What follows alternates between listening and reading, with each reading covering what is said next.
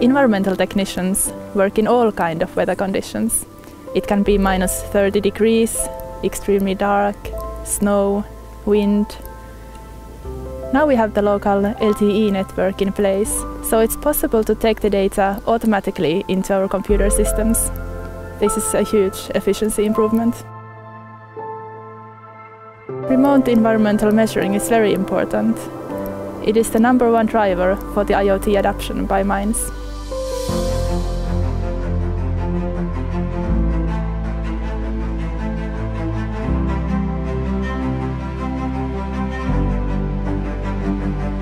Unfortunately, we have a large-scale, low-grade deposit. That means that we need to put extra focus on the efficiency.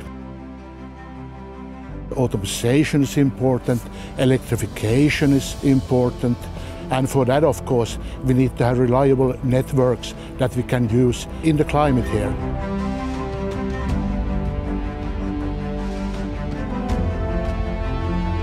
Wireless connectivity is the main enabler of automation down in the pit. Today we have, for example, tele-remote drilling, but we are planning to move towards autonomous drilling. In hauling, we can ensure the quality control. The system can follow what type of material is loaded and trigger an alert if the driver is going to the wrong place to dump it. In addition, the maintenance team can see the vehicle information indicating upcoming problems. And with the automation, they are alerted and can prevent potential failures and other issues. For us, Wi-Fi is not an option. With private wireless, we only need 4 access points to cover the pit area, whereas with Wi-Fi we would need at least 10 times as many.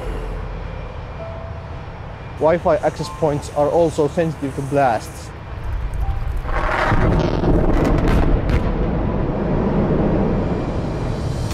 ETSCOM has planned and designed the private wireless connectivity in Boliden Kevitsa, and we are using Nokia technology to implement it. Heavy moving vehicles, huge drills and other machinery, equipment and people must be reliably connected every fraction of a second and with very low latency. That is why Boliden needs a complete environment for outdoors and indoor areas. That gives them full control without any blind spots, and it's a platform for future-proofing their digital technologies. In the future, we will increase the type and amount of sensors for more safe and efficient data collection. For the next steps, we are planning to improve communication by equipping every worker with a private smartphone. All in all, we will connect more machines, vehicles and devices. Safety first, but also we can see it on the production efficiency that we get the right rock to the right place in the right time.